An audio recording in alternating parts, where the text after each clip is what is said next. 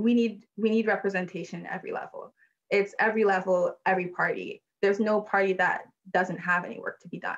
We oftentimes hear politicians saying diversity is our strength. It's a statement that's been made right across Canada. But can we really say that our governments themselves are representative of the people living in our country?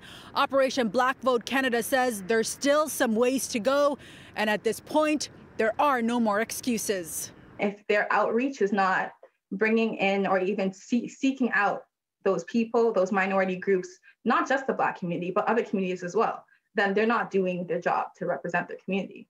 Operation Black Vote Canada practices what they preach, investing time, support, and resources, encouraging more Black Canadians to participate in all levels of government and civil service.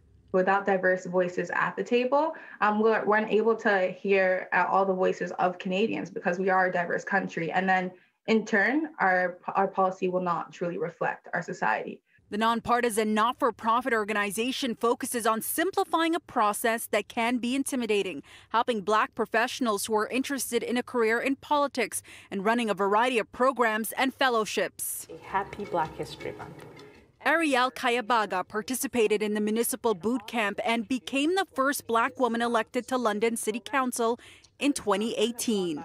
I loved Black Vote. I felt safe, and to this day, they are my people when I feel drained.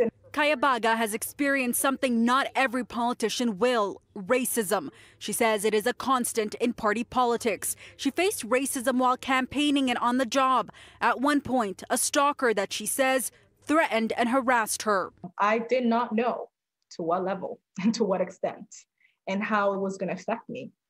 But I knew I was going to face some type of racism.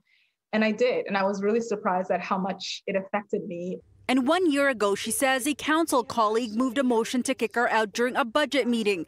It was unsuccessful. All of that happened because we had a budget item where they were proposing cuts on public Wi-Fi, the hotspot Wi-Fi. Kayabaga fights for the programs and policies that she knows will impact those most vulnerable and in the worst ways. Her voice at the table reflects the core values of what Operation Black Vote Canada embodies, championing equity and equality for a better Canada.